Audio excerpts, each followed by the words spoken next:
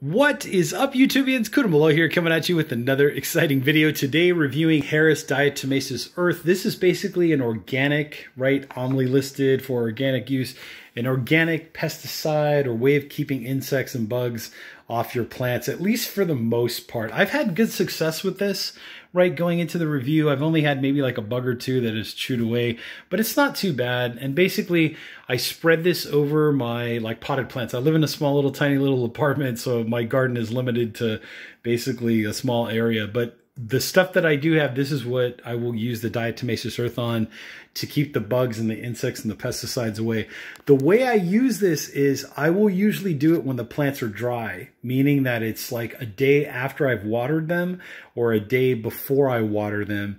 And I'll only use this maybe once a month, right? Obviously, if you live in an area where you have more insects, more bugs, more that kind of thing, you could use it maybe more frequently, like maybe let's say every 2 weeks or even every week if you really go to the extreme and that's the kind of situation that you're in. But basically for me, for like, let's say like normal use, I would say once a month, just kind of dust it over the plants, like in my case here, the mint. So what it looks like is basically a flour type of powdery type substance. I don't want to touch it right now because it is really flaky and floury and it gets all over the place. But you get the idea. It's kind of floury, right? Kind of powdery, very powdery. And what it is ground up freshwater diatomaceous fossil shells is basically what it is. Keep in mind something to notice, right? It's okay, it's perfectly normal, is after you use this and you water it, you may get a little bit of a sulfur smell, right? Like the rotten eggs kind of a smell. It's very light, it's not strong at all. It's just something to be aware of. So if you get that smell, don't be alarmed. That's actually normal. That's actually a testament to you're actually getting good quality diatomaceous earth. The reason why I chose the food grade, right, was obviously for the organic growing purposes, but the food grade just tells me that if for whatever reason I don't do a thorough washing or rinsing of this off of my vegetables, right, and I do manage to get some of it into my system, at least I know it's food grade, that it's approved for food use, right? So humans, animals, whatever the case may be. You might have animals in your backyard, right? Maybe you're that kind of person that has a horse in your backyard, or maybe you're raising sheep or goats for milk or whatever, or pigs or whatever the case may be, and some of this, they eat some of this.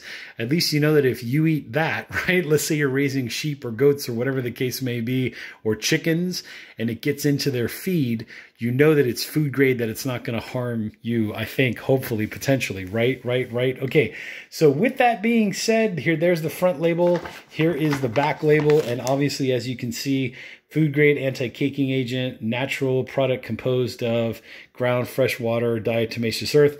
They're showing you a picture of a horse and a chicken, right? So obviously it's okay to use with your animals. Over here, I think there's a cow and there's a dog, right? So if you're eating beef or you're drinking the milk from the cows, right, keep that in mind. If your pet ingests some of this, I guess they're saying that it's okay. And then back here on the label, anti-caking agent to be mixed in animal feed, right? Limitations, there's some risks. You may want to wear a respirator or goggles or that kind of a thing. And then again, giving you the Omri organic listed for use thing. Now is a good time to hit the subscribe button down there below. Make sure you do that. I do try to put a little bit of content out there for almost everyone. So that's the reason why you want to be subscribed to this channel. Okay, and then the very last thing I'm going to tell you about this product is I like it more than any other type of harsh chemical you may find out there. Something like Roundup is something that I do not like, I do not use. There have been numerous stories, case histories, all that kind of stuff about Roundup potentially causing cancer. So that's the reason why I do not use Roundup.